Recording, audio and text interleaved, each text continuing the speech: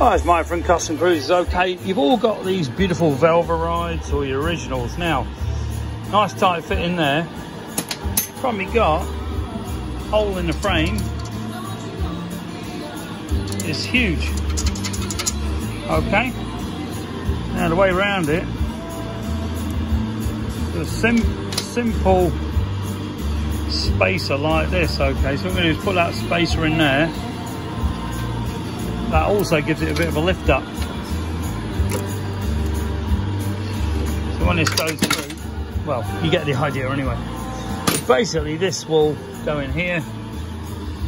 Okay, and then this obviously will go onto your, you know, no movement at all hardly in that, you know, literally a couple of thou. But originally, you know, I'm not quite sure who the hell designed this, but massive amount of room, unless I've got some space missing, but on my particular bagger, you know, absolutely ridiculous amount of space. Now the spacers, okay, pretty basic to make. You've actually got get your lathe on. Okay, and what we're going to do, we're just going to sheen this off. Now, whatever height you want that thing at, so you can move it along a bit. Put a bit of a chamfer on the end as well, but Ballings on it.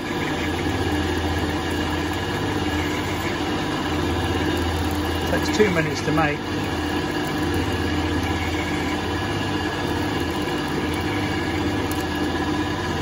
Okay, and then basically, you know, just need to deburr that with a tool. Okay, you can use that as well. And then basically this is going to fit in here and pack all that space out. But simple idea. I'm surprised no one actually sells one, unless they do and I'm a bit ignorant. Anyway, Custom Cruisers, you can see we're sticking the S&S 124 in it. In my old Evo with the Mecma swinging arm, the Baker box, billet 6 brakes. You know, masses of upgrades on this bike. You know, Mecma swinging arms are valuable from us as well, awesome things.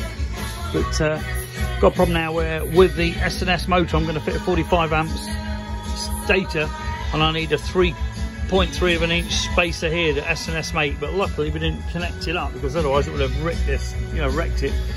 But ready to put the primaries back on.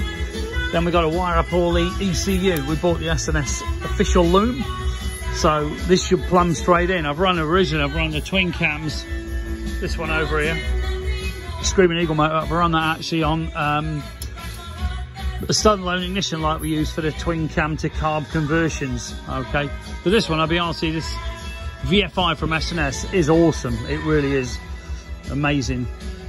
Fully auto tuning and everything. So basically we're going to fit the Velva rides on, you know, but to make these not hard. If you want some, I dare say we could knock some up, not that expensive to make, or I dare say someone else might do them.